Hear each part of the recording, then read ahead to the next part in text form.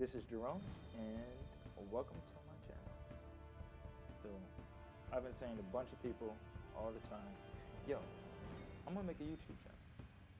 Don't doubt me, watch it. It might not be the best YouTube channel on the internet, maybe the worst YouTube channel on the internet, but I'm gonna do it, and I'm gonna make at least a video a week for some time. And people ask me, well, what is it gonna be about?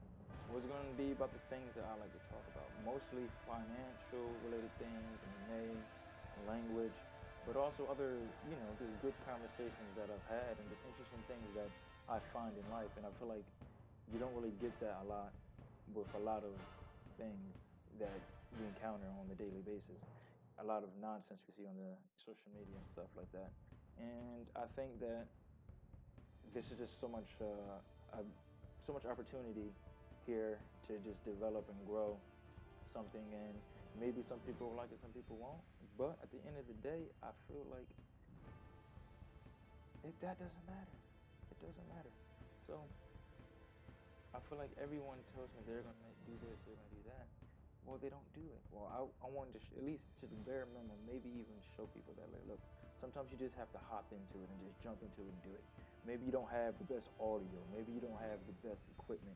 Maybe you don't have everything you need or want to start with the thing that you want to do.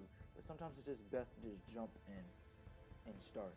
Sometimes it's just best to not worry about what you don't have and worry about what you do have. I have a computer, I have a phone, I have lackluster video recording equipment, but and very bad editing equipment. But hey, I have it. I have something to start.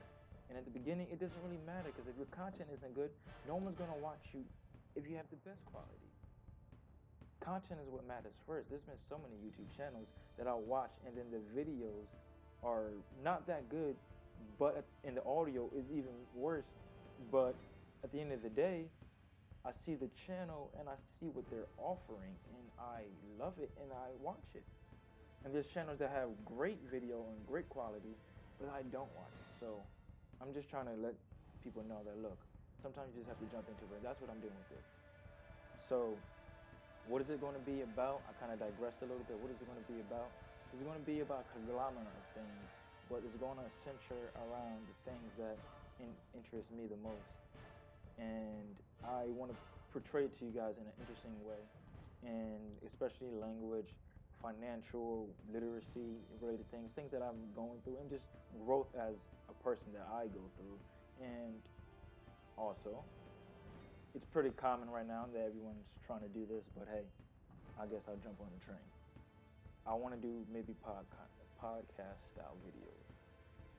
And why do I want to do that? Well, I have had plenty of great conversations with plenty of great people, and a lot of the times I just think like, all right, well, I watch Joe Rogan Experience, great podcast, watch it, and I just think like, well, this is kind of the conversation that they have, and I'm like, if millions and thousands of people are watching that conversation, I feel like millions of thousands of people could have this conversation. Me and my brother, for example, we have conversations day in and day out.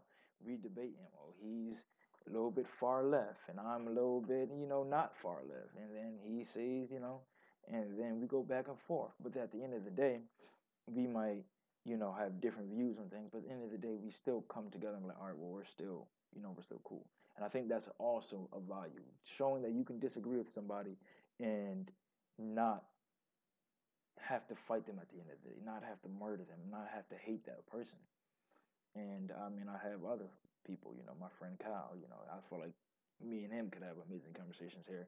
And I remember back in high school, we said that, eventually we should we should get a YouTube channel. Now, this was like 4 years ago. But at the end of the day, it's about time to not keep talking. And for me, it's not even about the money. A lot of people say, oh, well, do it, we can get some real money. No, it's not about money, honestly.